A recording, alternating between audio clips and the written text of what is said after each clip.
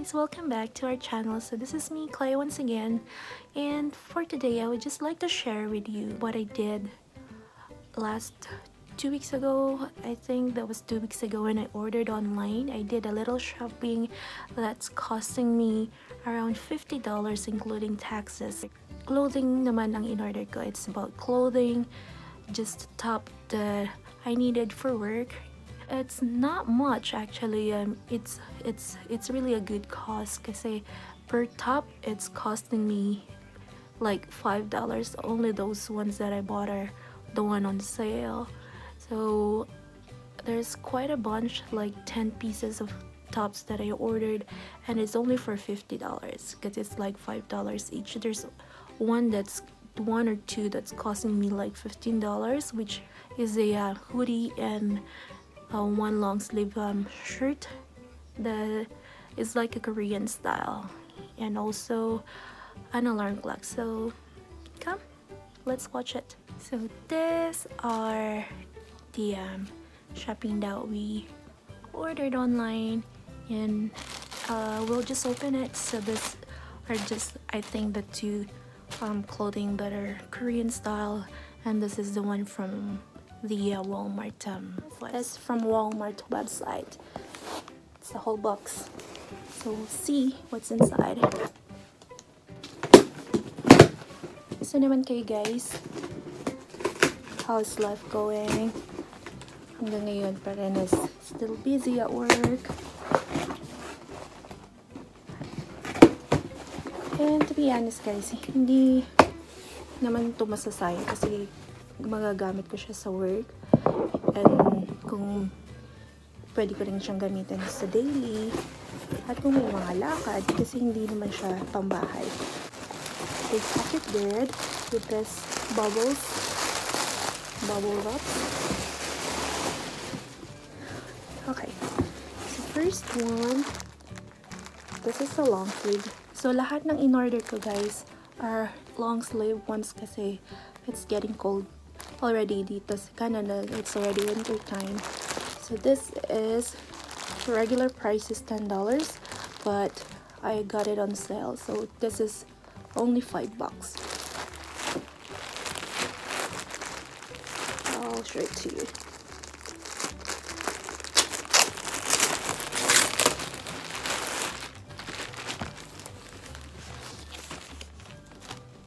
It's kind of like a sweater kasi medyo thick siya, cotton and fabric. Here it goes. Good. Ganda yung fabric niya. So the second one, this is also for $5. It's a small size, pero pwede ko siyang padala sa Philippines. Ito pwede ko din gamitin sa work, and pwede ko siyang lagyan ng blazer on top. Dalawa yung binili kong ganito, isang large at isang small, na pwede kong ipadala sa Philippines. Binili ko siya kasi it's on sale. This one, third one, nakita ko is also a long sleeve that is $10, pero $5 din siya. Gusto ko siya, nakita niyo. Ganda diba? Yung design siya ng flower. Cotton din ang fabric, pero sa loob it's fleece style, so maganda siya for winter time. So fourth one, oh wow, this is also beautiful. Maganda din po guys. It's a nice fabric, long sleeve again. It's like a sweater. $10, but I got it for $5. Same thing, cotton sa labas. It's cotton and soft, but it's fleece inside, so it's good. Yan ang design niya. Leaves. It's $10, but it's $5 when I got it. So this is the same as the small one, I think. This is different.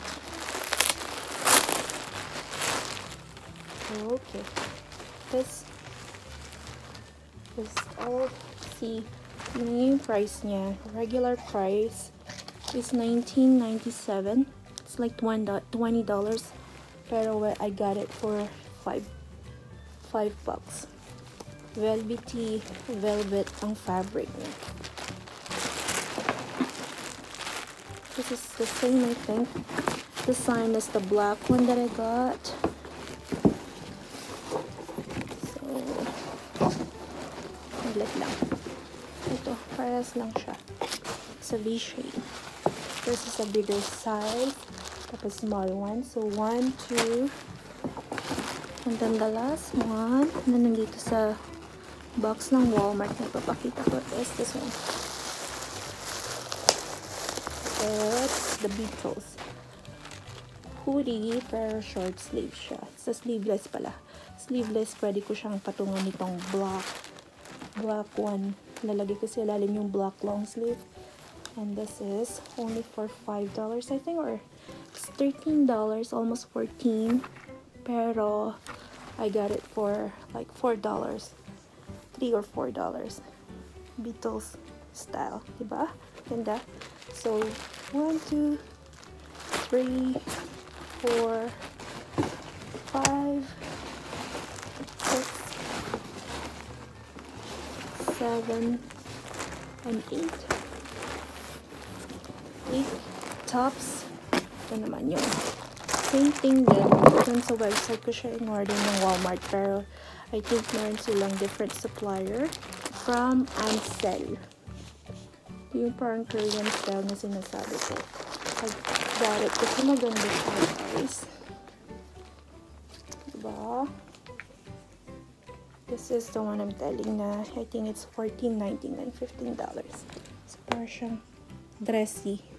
Pwede siyang suotan ng leggings. Nice, diba? Last one.